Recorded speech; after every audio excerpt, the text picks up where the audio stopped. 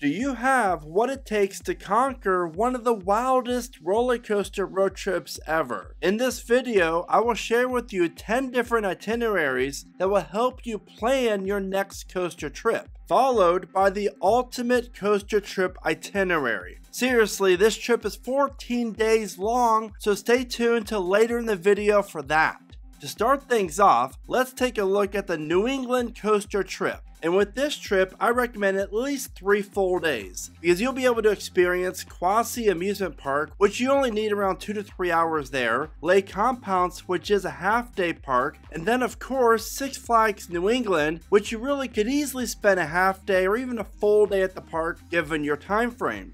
Canopy Lake Park in New Hampshire is awesome and is definitely worth at least 3 to 4 hours of your time. And lastly, Funtown Splashtown USA, which you will only need around 2 to 3 hours at that park. Total miles for this trip is 261, the hours in the car is 4 hours and 33 minutes, and potential new credits is 23. Now, I have been lucky enough to be able to experience all these 5 parks, and I really do recommend them. And obviously, you'll want to spend most of your time at Six Flags New England. That's because it's a park that offers one of the best 1-2 punches out there in Wicked Cyclone and Superman the Ride. And hopefully the park will open yet another record-breaking coaster in 2025. But getting a night ride on Boulder Dash at Lake Compounce must be your #1 priority when you're planning this trip. Trust me, it is worth it. Now for the first of many TPR tips throughout this video, and that is, do not let the smaller size of Wooden Warrior at Quassy fool you. This Gravity Group wooden coaster delivers an excellent ride filled with airtime and is worth checking out. The Eastern Pennsylvania Tour, days needed is 4. Starting off with Dutch Wonderland, which you need around 3 to 4 hours at this awesome family park, HersheyPark, which is obviously a full day park, Knoebels, which I personally could spend a full day at the park, but at least allow yourself 6 to 8 hours at this awesome park, and Dorney Park's a half day park. Total miles is 172, the hours in the car is 3 hours and 35 minutes, and potential coaster credits is 31. If you're looking for a great collection of coasters that are all within a very close proximity of one another, then this might just be the best trip for you. You will find a great mix of old-fashioned rides and attractions and some of the newest roller coasters in the world as well. Pennsylvania is home to some fantastic parks with charm and history. From the top-notch coaster collection that you're going to find at Hershey to the fantastic time that you're going to have at Dorney Park, this is a road trip that every coaster enthusiast needs to experience. TPR tip: Knoebels during the day is great and all, but Knoebels at night, that is where it's at, because Phoenix is one of the best night rides around. Now, in regards to these coaster trip itineraries, they do not have a right from wrong starting or ending point, but the way I created this video, at least you'll be able to see what these trips would look like. And to make things easier, each trip will start in one city and end in another. And I'm even showing you the quickest route that offers the fewest miles and time in the car. Now it's time for a very important money savings tip. It is usually cheaper to rent and return a car from the same location. Now that is something to consider when planning your coaster trip. If you plan on flying, then I recommend researching which major airport along the route will be the cheapest to fly in and out of. This would also play a major factor in your rental car's pricing. Coming up next is the Ohio The Coaster State Tour, and days needed with travel is 4. That's because you're going to want to spend a full day at Kings Island and around 2 to 3 hours at the Columbus Zoo on the way up to Cedar Point. And when you're at Cedar Point, since it is the roller coaster mecca, you gotta spend at least 2 full days in the park to get the full experience. Total miles is 204, the hours in the car is only 3 hours and 47 minutes, with potential coaster credits 34. 2 mega parks, the second tallest coaster here in America, the world's longest wooden roller coaster, and arguably the world's best roller coaster. What else could you possibly even want? But seriously, do not sleep on the Columbus Zoo, because it makes for the perfect pit stop that's right in the middle of both Cedar Point and Kings Island. TPR tip: Kings Island offers the best coaster night rides in the entire world, so I recommend planning this trip around when the park will be opened up later in the night. Gateway to the West, days needed 4 with travel. and you're going to want to spend a half day at least at Kentucky Kingdom and budget a full day for Holiday World, Six Flags St. Louis is a half day park, and coming in 2025 is the all-new Oasis at Lakeport, which you're going to want to spend around 2 hours at. And for Silver Dollar City, if you can, I recommend at least a day and a half, but at least give yourself one full day at this awesome theme park. The total miles for this coaster trek is 572. You will spend 9 hours and 14 minutes in the car as you get 30 new coaster credits. There's something about these parks that I just love. Maybe it's the small park feel that each one of them offers, or maybe the family vibe. Storm Chaser, Lightning Run, Mr. Freeze, Voyage, and Time Traveler are worth this trip alone. Plus, when the all-new Oasis at Lakeport opens next year, it will feature 2 solid family coasters. TPR tip: plan your trip around night rides on the Voyage, Outlaw Run, and Time Traveler. Trust me, you will thank me later for that recommendation. The Show Me Coaster Tour, days needed 4. Now while this coaster trip is pretty similar to my Gateway to the West, the only difference is that you're not going to have to leave Missouri at all. You're going to want to spend around 6 to 8 hours at Worlds of Fun, Silver Dollar City, again at least a full day, plus if you love mountain coasters, you're going to find 2 or 3 awesome ones in the Branson area. You're going to want to spend around 2 hours at the Oasis at Lakeport, plus a half day at Six Flags St. Louis. The total miles for this trip is 486. The hours in the car will be 7 hours and 58 minutes, and you'll be able to ride up to 27 different coasters on this trip. Missouri is one of the best states here in America for coasters. And now that Worlds of Fun and Six Flags St. Louis are both a Six Flags theme park, I expect both properties to have great futures. However, Silver Dollar City is my favorite theme park in the entire country. I love everything about this awesome Branson theme park. TPR tip: if you love a good coaster night ride, then be sure to plan this trip around visiting Silver Dollar City when it's open up late. Outlaw Run, Powder Keg, Wildfire, Thunderation, and Time Traveler all offer exceptional night rides.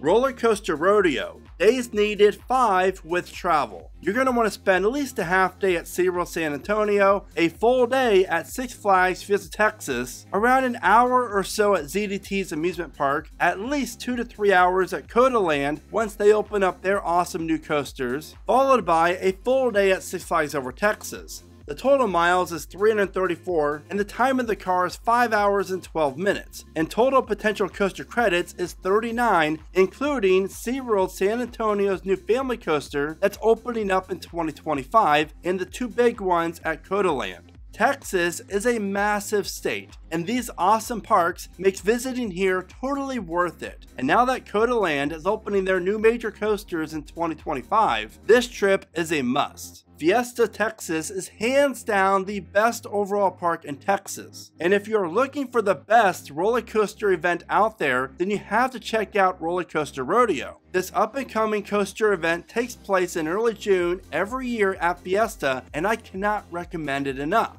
TPR tip: do not visit Texas and not go check out a Buc-ee's, Bill Miller's, and Whataburger, because you're going to find fantastic food at each of these must visit places. The Upper Midwest Coaster Trek, which will take you around 5 days to complete. You're going to need a full day at Six Flags Great America, 2 to 3 hours at Little America, around 4 or 5 hours at Mount Olympus, and around a half day at Nickelodeon Universe, followed by Valleyfair, which is another half day park in my opinion. And then down in Iowa, you have the Lost Island theme park, which all you really need there is 2 to 3 hours, and then you can get to Adventureland in the same day and spend at least 7 or 8 hours at that awesome park in Des Moines. Total miles is 727, the hours in the car is 11 hours and 15 minutes, and potential coaster credits is 47. While you will not find too many major coasters on this trip, but that really is okay, because the top 3 ones that you're going to find at these parks are totally worth it. Goliath at Six Flags Great America is fantastic, Renegade at Valleyfair is a top tier wooden coaster, and Monster at Adventureland are must ride coasters. TPR tip: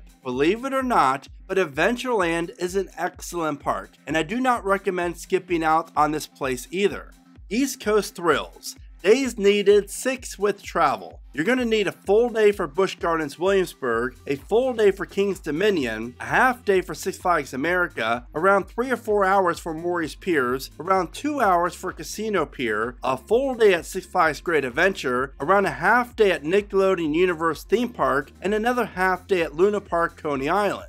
Total miles is 569 and the hours in the car is 10 hours and 9 minutes. And on this trip, you'll be able to get up to 72 new coaster credits. There are so many great parks and coasters that are so close together, making this a very action-packed road trip. And what I really love about this coaster trip is that you're not going to be driving more than like 3 hours without stopping at a park along the way. There are so many other great boardwalk parks that you will find along the Jersey Shore, but in terms of coasters, Casino Pier and Maury's Piers offers the most ones. TPR tip: plan to spend a full day at King's Dominion, Busch Gardens Williamsburg, and Six Flags Great Adventure.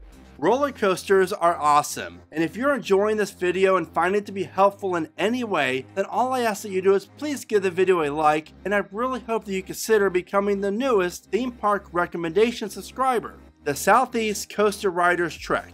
Days needed, 6 with travel. You will want to spend at least 8 or 9 hours at Six Flags Over Georgia and around 3 to 4 hours at Fun Spot Atlanta in the evening. Give yourself around 3 hours to experience Lake Winnie and of course a full day for Dollywood and Carowinds. The total miles is 521 and the hours in the car is 8 hours and 54 minutes and 43 coaster credits when we count Carowinds' new family coaster coming in 2025. What I really love about this trip is that you will have a chance of riding 3 top-rated coasters along your journey. You have Fury 325, Air Force 1, and Lightning Rod. And if you've never been on those 3 coasters before, then trust me, they alone are worth this trip. Plus, you'll be able to enjoy a day at Dollywood, which is one of the best regional theme parks in the country. And if you love mountain coasters and consider them as coaster credits, then you will have plenty to choose from, all located minutes away from Dollywood. TPR tip: there is a reason why Air Force 1 is my 3rd favorite coaster I've ever been on, and that is because it warms up as the day goes on, and rides on it in the evening and night are the best. The Six Flags Mega Tour. Days needed, 7 with travel. Six Flags Great Adventure is obviously a full day. Dorney Park's at least a half a day. Six Flags America is around 3 to 4 hours to a half day. King's Dominion's a full day. Kings Island's a full day, and for Cedar Point, again, I recommend at least 2 full days. The total miles is 1,091, the hours in the car is 17 hours and 39 minutes, but on this trip, you're able to get up to 77 different coaster credits. It is so crazy to think that all these awesome parks are now all in the same chain. It is also crazy that on this trip, you'll get to experience 4 different parks that offer 14 or more different coasters. TPR tip: do not sleep on Dorney Park. While the coaster collection doesn't offer really any major standouts, what they have is great and every coaster is so re-rideable. Now for this video, I'm not including the Florida parks or the Southern California parks since those are more or less like a vacation destination, and in my opinion, you're really not doing a road trip to visit those parks. With that being said, it is now time to share with you the itinerary for the ultimate roller coaster trip. And do you have what it takes to attempt a trip where you can ride 138 different roller coasters that you're going to find at 13 parks? Check out my ultimate coaster trip. 14 days with travel, you will enjoy Six Flags Over Georgia, Fun Spot Atlanta, Dollywood, Carowinds, Busch Gardens Williamsburg, King's Dominion, Six Flags America, Six Flags Great Adventure, Dorney Park, HersheyPark, Kennywood, Waldameer, and Cedar Point, with the total miles coming in at 1,750, and the total time in the car is 28 hours and 10 minutes, and again 138 different coaster credits. I know it sounds crazy, but if you have around 2 weeks where you're not doing anything and really want to increase your coaster and park credits, then this trip is a great option for you. TPR tip: if you are crazy enough to conquer this trip, then I recommend taking some breaks along the way so you do not exhaust yourself. Now I recommend not planning your next roller coaster trip without learning about these must-know theme park tips and hacks. Be sure to click the link at the bottom left-hand side of your screen to watch that video now. So what is your craziest coaster road trip story? Be sure to let me know in the comments, I would love to know. And as always, thank you so much for watching. Remember to smile today, think positive, and keep riding coasters.